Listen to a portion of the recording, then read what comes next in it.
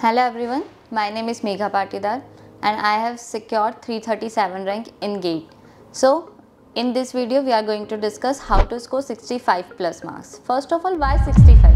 Okay, so if the paper is tough, so we can score around under 100 rank with 65 marks, and if paper is easy we can still score under 500 rank with the 65 marks. So 65 marks is a decent score in GATE. So how to follow strategy and what should be your strategy while preparing for GATE and score 65 plus marks or 65 something around. Okay, so first we have to know the weightage of different subjects. So the first and important is discrete mathematics, which also includes engineering mathematics and aptitude. These three subjects together has a weightage of 30 to 35 marks around. So you have to first focus on these subjects, complete these subjects properly with their notes, with their practice questions and tests. Okay, so 30-35 marks in which you can still score about 20 marks. So that is a decent score with these three subjects.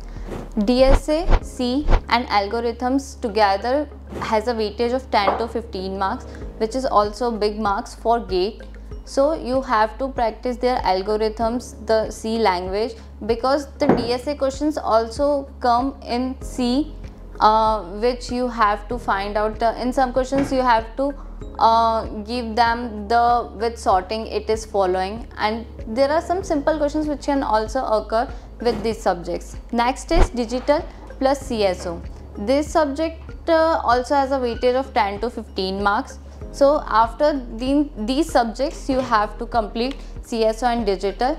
Digital is easy and CSO is kind of tricky, but it is also easy after you learn about it. So these are also easy subjects. Then there are two simple subjects, TOC plus compiler. These are very easy and short subjects. You can cover it at last while you were giving your test, or maybe if they are left you can also cover them at very last, like December or January, just by notes and all, because the questions of these subjects is very easy. You will know when you will prepare about it, and it also contains the same weightage around 10 to 15 marks. Then there are three more subjects, that is computer networks, operating system and DBMS. Sometimes the question of DBMS is very easy, that you don't even have to study it thoroughly, you just have to know some queries and all. OS is kind of tricky because mostly OS if in OS you get the questions of the turnaround time or waiting time, it is easy questions. But if you get something from the theory, so it be kind of tricky to solve them, because you have to think thoroughly.